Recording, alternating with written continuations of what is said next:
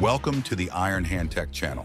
Today we will explore an extremely interesting and useful process, the journey of recycling old car tires into fuel. Whether you drive to work every day or take a road trip on your day off, after a long enough period of use, your tires will start to show signs of wear. Once your tires reach a tread depth of 1.6 meters, you need to replace them to ensure maximum safety on the road and to comply with the law. This replacement of car tires results in about 30 million tons of tires being replaced and potentially thrown away every year worldwide. But now there is a solution to this problem. Car tires will be recycled into oil at a special plant. Let's find out about this process today.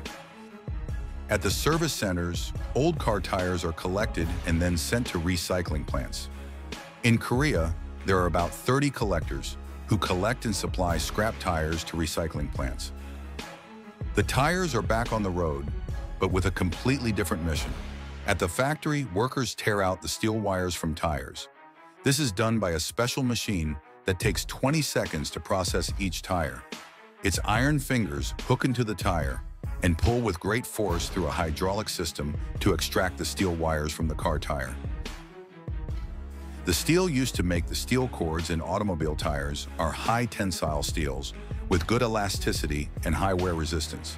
These steel cords will be compacted and can be further recycled for use in the construction industry and other industries. At the plant, the tires are cleaned to remove dirt, rocks, and other impurities.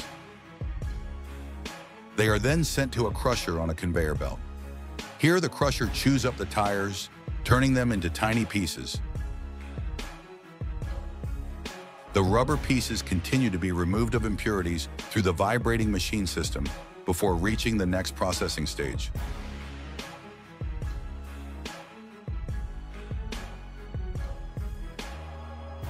The tire pieces are transported to the pyrolysis area.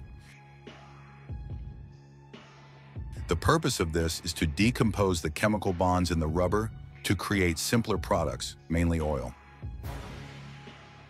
The rubber is fed into a reactor where the temperature is 50 to 500 degrees Celsius and there is no oxygen. Here, the large rubber molecules will be broken down into smaller molecules such as hydrocarbons. Then, these hydrocarbons will be converted into vapor and gas, including oil gas and some solids, and oil is the main product in this stage. The finished oil then goes through a filtration and refining process to improve quality and remove harmful compounds.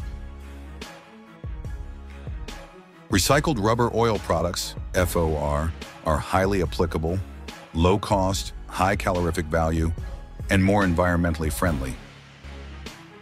In most countries, recycling old tires is a complicated and expensive affair.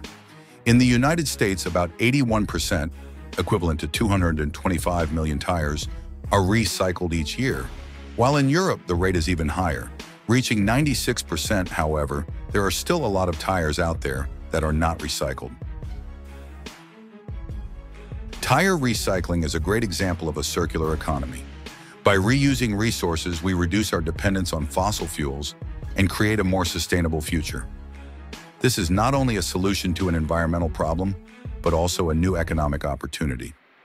Thank you for following our tire recycling journey. Don't forget to like and subscribe to our channel so you don't miss out on other interesting videos.